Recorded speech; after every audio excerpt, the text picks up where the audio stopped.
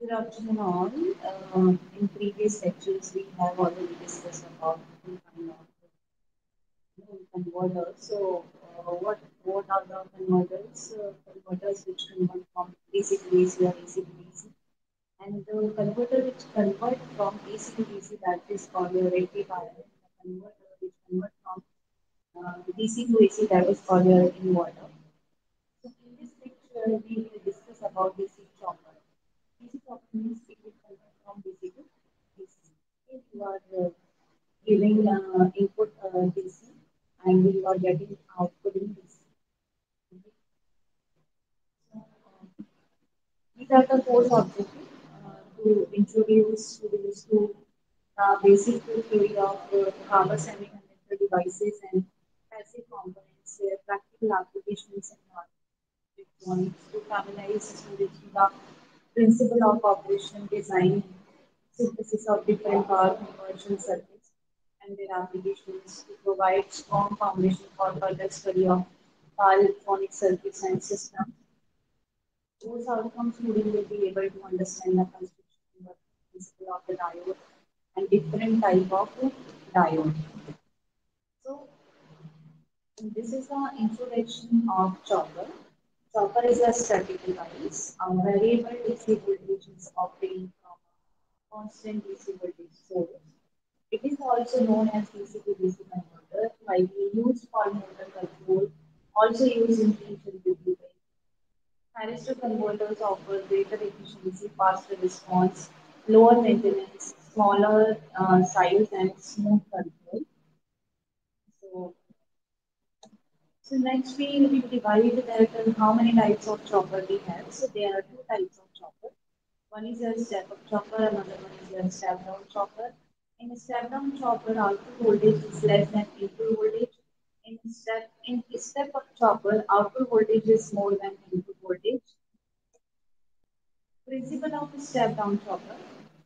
So the principle of a step down chopper is that you can see in the diagram there is a one voltage source which is your DC voltage source. One chopper. Chopper means you are using any kind of power electronic switch. It may be your SCR, GTO, MOSFET or anything which is your power electronic switch. Chopper basically is a switch. By turning it on and off, you are getting the output at your desired level. Okay. So in this diagram, you can see the load is resistive, and the voltage which we are getting across the resistance is the output voltage. And the step down chopper is resistive load. The thyristor in the circuit acts as a switch. When thyristor is on, supply voltage appears across the load. When thyristor is off, the voltage across the load will be zero. And this is our chopper circuit on chopper waveform. When switch is on, then you are getting output. And switch is off, you are not getting any kind of output or any kind of voltage. So this is an output current. When switch is on, then you will get the output current. When switch is off, you are not getting any kind of output current. So this is all about your chopper. This is the basic thing which you can easily understand about chopper. That chopper is a switch. It is a DC to DC converter. When switch is on, then you will get the output current and output voltage. When switch is off, you will not get any kind of output voltage. So what is VDC? Average value of output or load voltage. IDC, average value of output or load current. T on time interval for which SCR conducts. T of time interval for which SCR is off. T is equal to T1 plus T off. Periods of switching or chopping period. F is equal to 1 by P. Frequency of chopper switching or chopping frequency. So average output voltage VDC is equal to P. T on upon T on plus T off. VDC is equal to V into T on upon T is equal to V into D. But T on upon T is equal to D. That is a duty cycle. So the most important formula in this chapter is your time period, total time period. That is P on plus P off. And the frequency is always inversely proportional to 1 by P. So frequency of chopper switching or stopping frequency. And average output voltage VDC is equal to V. P on upon P on plus P off. VDC is equal to V. P on upon T and is equal to V. But P on upon T is equal to V. That is your duty cycle. So average output current IDC is equal to VDC upon R. And IDC is equal to V by R into P on upon T is equal to V by R into D. So RMS value of output voltage V naught is equal to root of 1 by T integration 0 to T on V square V naught square D. So you can easily get the output RMS voltage by this equation, and the average output current is equal to VDC upon R because you can see from this diagram, this is an average output voltage. This is very important formula. The average output voltage is depending upon your duty cycle. Okay. If we change the duty cycle, the output voltage will be changed because the input voltage V is fixed. Okay. So by changing the duty cycle, D, you can get the average output voltage. Now, second thing is your IDC is equal to VDC upon R. So IDC is equal to V by R. T on upon T is equal to V by R into D. RMS value of output voltage. V naught is equal to 1 by T integration 0 to T on the square upon D. So by putting the output average output voltage here, this is you can easily get the RMS voltage. So V naught is equal to T. So RMS output voltage V naught is equal to root 1 by T integration 0 to T on T square dt, and V naught is equal to integration V square upon T into V naught is equal to 1 upon T naught upon T into V. V naught is equal to root T into V. So output power P naught is equal to P naught I naught, but I naught is equal to V naught upon R. So output power P naught is equal to V naught square upon R. P naught is equal to V square upon R. And effective input resistance of chopper Ri is equal to V upon IPC. Ri is equal to R upon V. And the output voltage can be varied by varying the duty cycle. So this is very important formula. Effective input resistance of the chopper and the output voltage can be varied by varying the duty cycle and methods of control. So the output DC voltage can be varied by the following methods: pulse width modulation control, or constant frequency operation, variable frequency control, and pulse width modulation. T on is varied, keeping chopping frequency as and chopping delay constant. And output voltage is varied by varying the on value T on. So this is your output voltage. Variable frequency control. Chopping frequency F is varied, keeping either T on or T off constant to obtain full output voltage range. Frequency has to be varied over a wide range. This method produces harmonics in the output and for large T off load current may become distant. Now you can further divide this chopper into two parts and other parts. So this is your methods of control. So methods of control of chopper is depending upon your pulse width modulation and value. Change the width of your pulse and the value of the change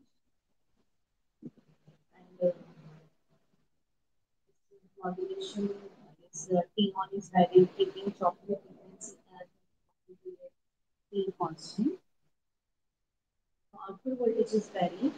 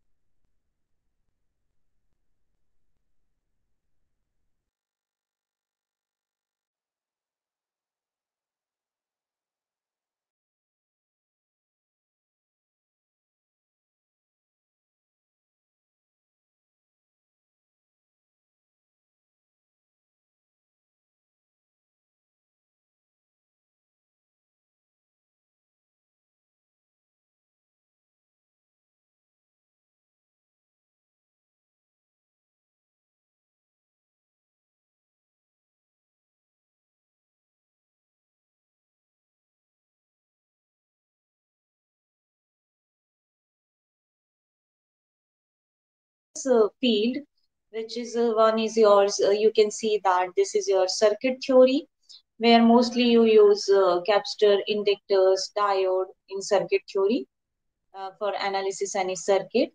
In systems and control theory, you can also use power electronics. In signal processing, you are using power electronic devices. In electronics, you are also using power electronic devices. In electromagnetics, you are using power electronic devices. In power systems, you are also using power electronic devices.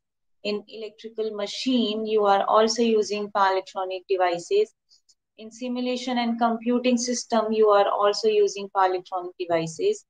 And in solid state physics, you are also using power electronic devices, components, or equipments. So this is your interdisciplinary nature of power electronics. Now let's come to the applications. So what are the applications of power electronic devices? So this is the list of applications of power electronics where you can easily understand that most of them you are using in your day-to-day life, which is controlled by your power electronics components or power electronic devices. For example, heating and lighting control. So for heating and lighting control, you can also use your power electronic components. In induction heating, you are also using your power electronics component. Uninterruptible power supplies, in which is your UPS. So you are using UPS in your daily routine life, where the power supplies which is used, that is your UPS, which is made of your power electronic devices. Then this is your next is your fluorescent lamp, ballast, passive or active, electric power transmission lines, automotive electronic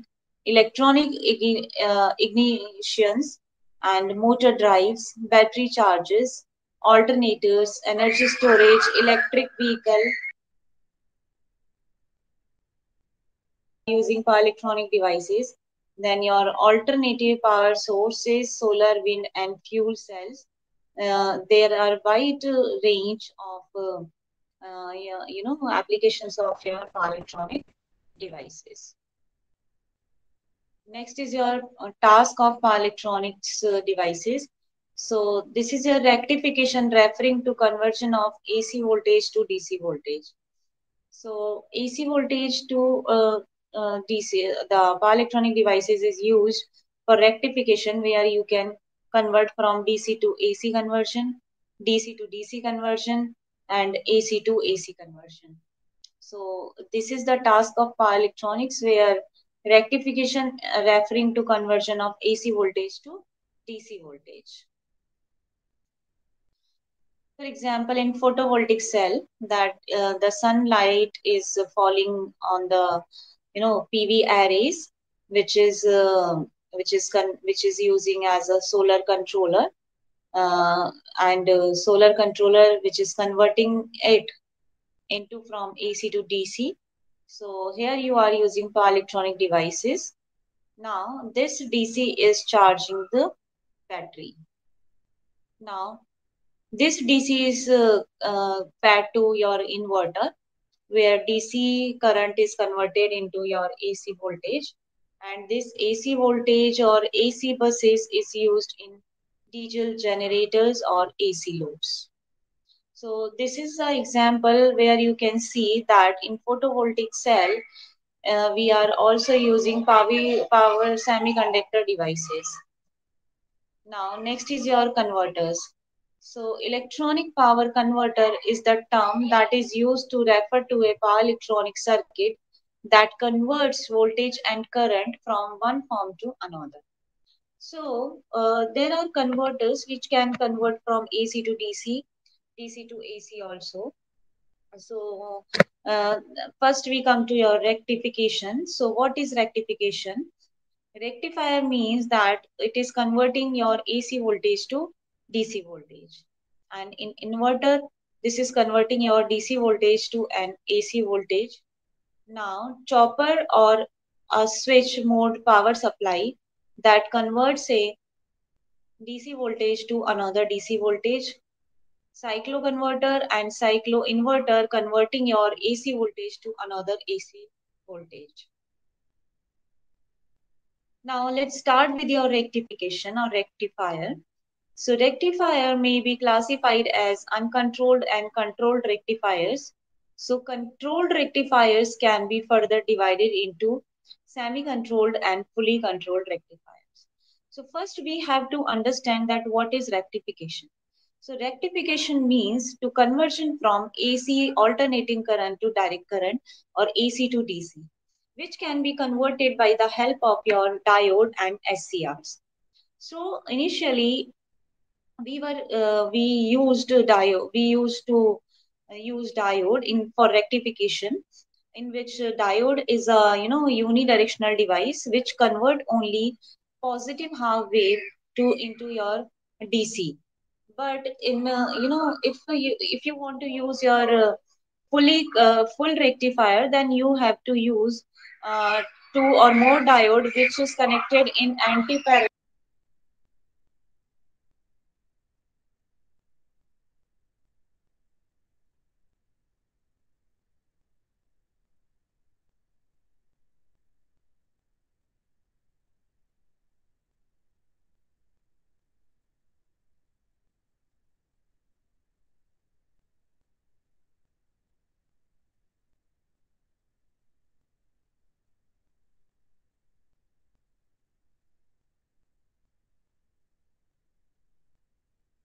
So rectification may be classified as uncontrolled and controlled rectifier.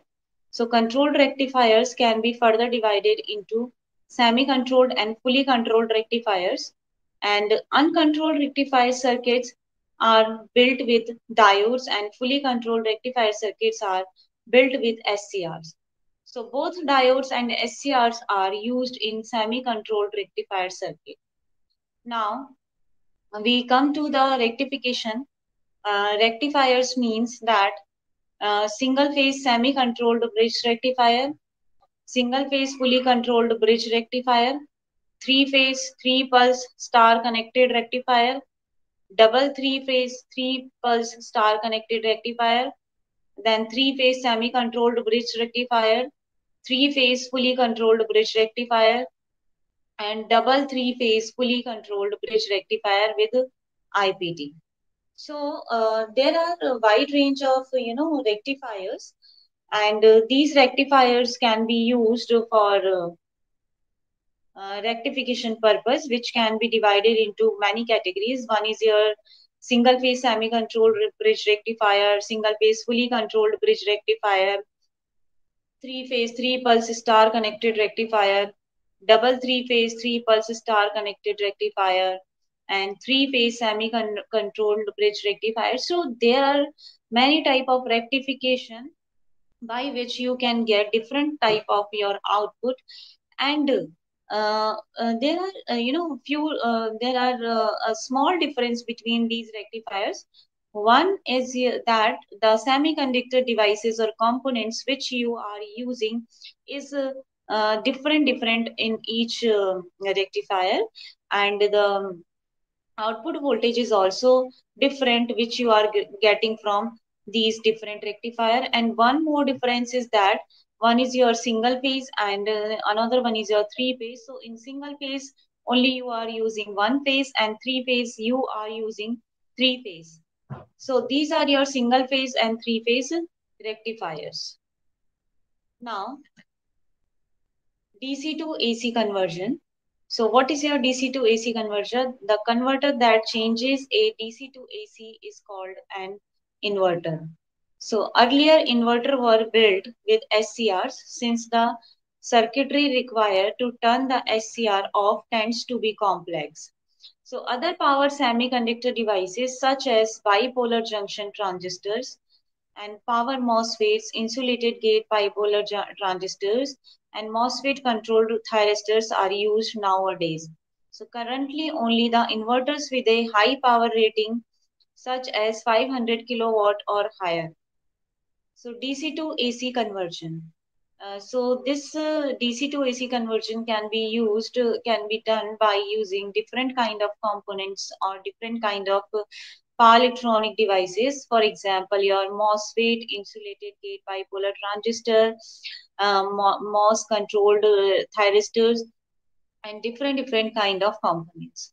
So currently only the inverters with a high power rating such as 500 kilowatt or higher you are using. This is the higher rating of your inverter. So inverter you are using from DC to AC conversion. Now, inverters is used at your home in emergency lighting system when your power cut is occur, power cut occur, then your inverter comes into the conduction and you are getting electricity at your home. So this is very important thing which is must necessary for our day-to-day life. And so inverters are used in emergency lighting system, AC variable speed drives, uninterrupted power supplies, and frequency converters. So this is all about your DC to AC conversion. Now, DC to DC conversion.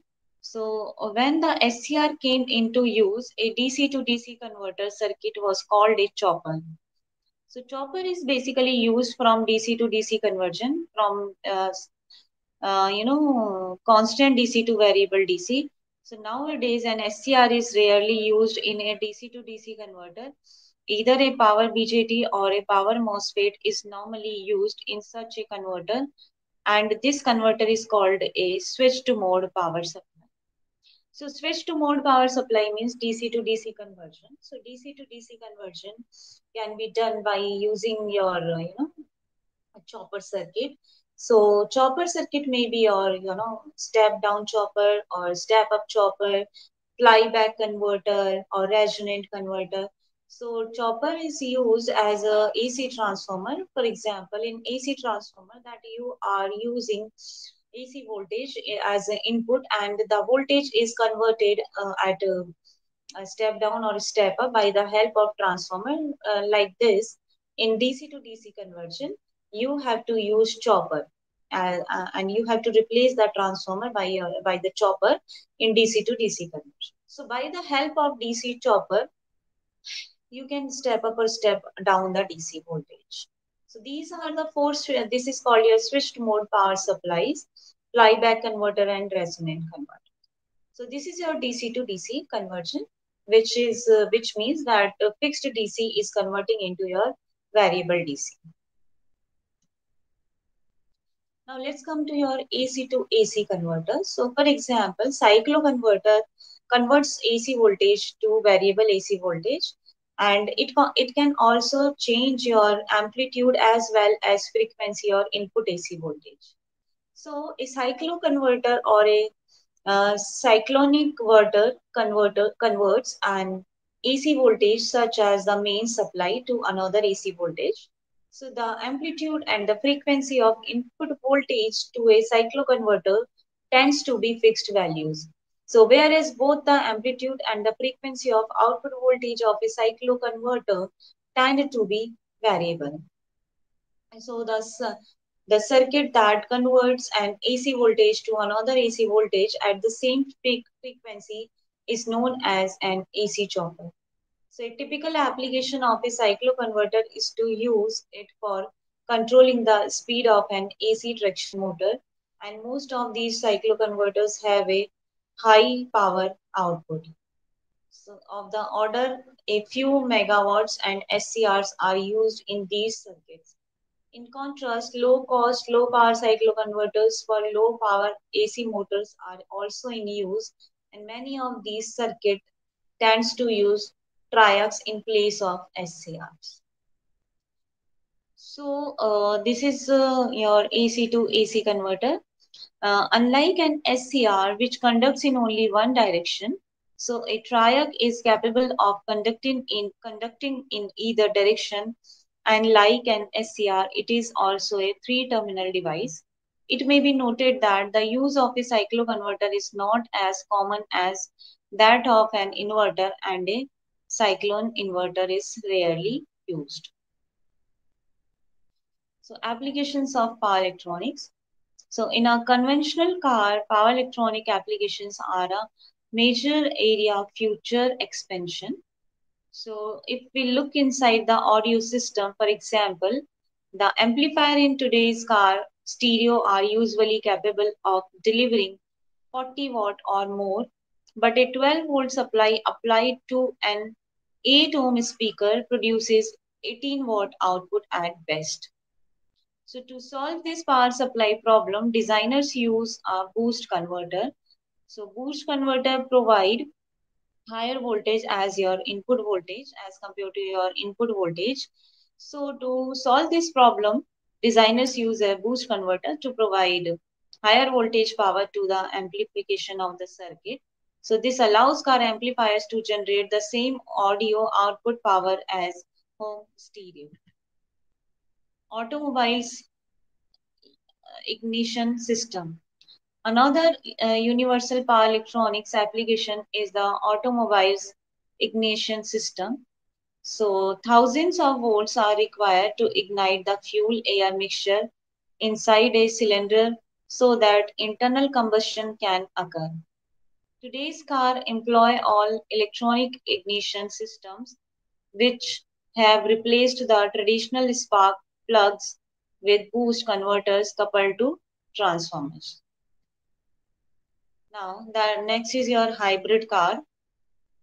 We are curious about new electric and hybrid car in which the primary electrical system is dominated by your power electronics. So, electrical cars offer high performance, zero tailpipe emission, and low cost, but are still limited in range by the need for batteries. So, main problem in a hybrid car is your battery because after few kilometers you have to charge the battery. So, hybrid car designs use various strategies to combine both an engine and electrical elements to gain advantages of each. Now, inverters and DC to DC converters rated for many kilowatt serve as primary energy control blocks.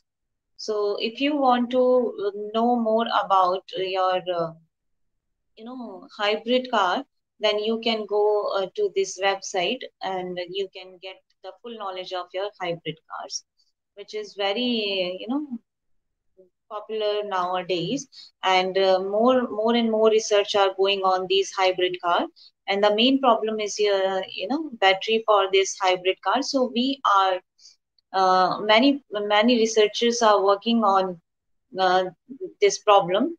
So if you want to know more about these hybrid car, you can go through this website and you can get the knowledge of hybrid car. Now let's come to the different elements which is used in power electronics. So one is your diode.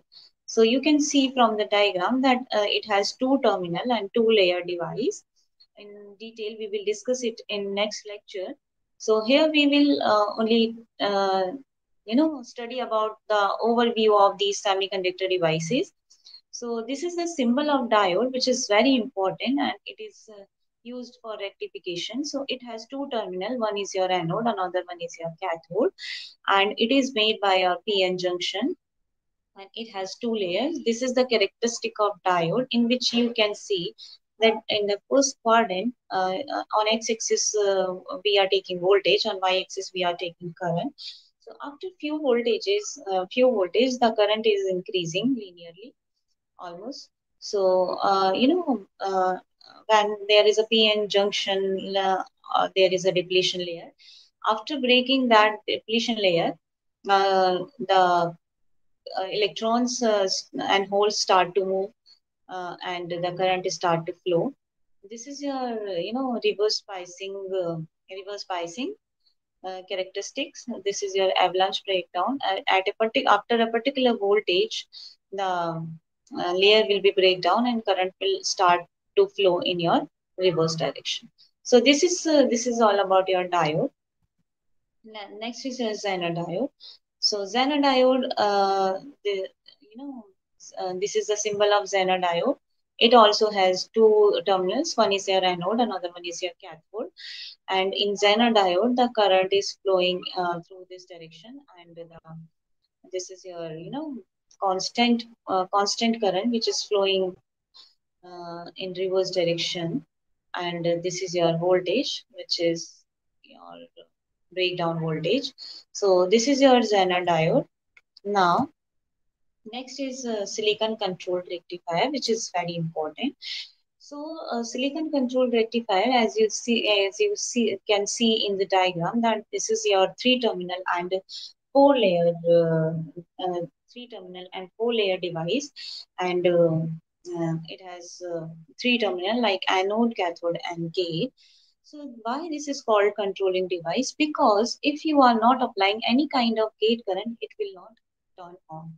So by applying gate current, you can control this device. That's why this is called your silicon control. But in diode, you don't have any kind of gate terminal or any control circuit. So diode is your uncontrolled device, but silicon controlled rectifier is your controlled device, and it can be controlled by your by the gate terminal of this silicon controlled rectifier. So the basic purpose of the SCR is to function as a switch that can turn on or off small or large amounts of power. So it performs this function with no moving parts that wear out and no points that require replacing. So there can be a tremendous power gain in the SCR. In some units, a very small triggering current is able to switch several hundred amperes without exceeding its rated abilities. So the SCR can often replace much slower and larger mechanical switches. This is your motor control. So in motor control system, you can see that you are using your power electronic devices. Okay. So this is your DC motor controller, and it is your portable. Now, AC to DC conversion, this is your half wave rectifier. So in half wave rectifier, you can see that is your input terminal. Okay. And you are using one diode over here. Uh, that you are using one diode over here. This is your load. So from input terminal, now what you are that is your input waveform, and this is your input waveform. And if you are using one diode, so you can only convert only half wave into DC voltage. Okay. So, if you want to convert your negative waveform into DC conversion, then you have to, you know, then you have to use another diode for this complete conversion. So that's why this is called your half wave rectifier, because it is converting only half wave of your input voltage into the DC voltage. And this is your load current, and this is your voltage, output voltage. So this is called your AC to DC conversion because it has only one direction. That's why this is called your DC, and it is flowing in both the direction, positive and negative. That's why this is called your AC. Let's come to the full wave rectification. So as you know that diode is an uncontrolled device, and this is unidirectional. If you want to convert your positive half wave as well as your negative half wave, then you have to use your full wave rectifier. So in full wave rectifier, you are using two diodes, diode D1 and diode D2. So in diode D1, the half wave is converting, positive half wave is converting, because you can see when you apply positive half wave, then diode D1 will be in forward biasing and diode D2 will be in reverse biasing. So for positive half cycle, diode D1 will conduct. For next another half cycle, diode D2. So this is your full wave rectifier. Next is your, this is the device symbol, which is very important, and you must know about, you must have the knowledge of different symbols of electronic devices. So this is your diode, and you can see that this is the symbol of diode, and it has two terminals. One is your anode, another one is your cathode. This is your positive terminal, this is your negative terminal, and this is your thyristor. So thyristor is having three terminals, and one is your anode, another one is your cathode, third one is your gate. And Gate turn off thyristor, it has three terminal. One is your anode, cathode, and gate, but it has the symbol like this. Next is a triac. Triac, you can see that two anti-parallel SCRs are connecting. So this is your triac symbol. It has three terminal. One is your gate, cathode, and anode. Next is your NPN BJT. BJT means bipolar junction transistor. So bipolar junction transistor also have three terminals. One is your base, collector, and emitter. Next is your IGBT. In IGBT, it also have three terminals. One is your gate, cathode, and gate terminal. Cathode terminal, and sorry, gate, collector, and emitter. Next is your MOSFET. MOSFET also have gate, drain, and source. So these are the symbol which is very important. By remembering these symbols, you can easily identify the semiconductor devices in any circuit. So this is the table which is very important, and you must have knowledge the different symbol of these semiconductor devices.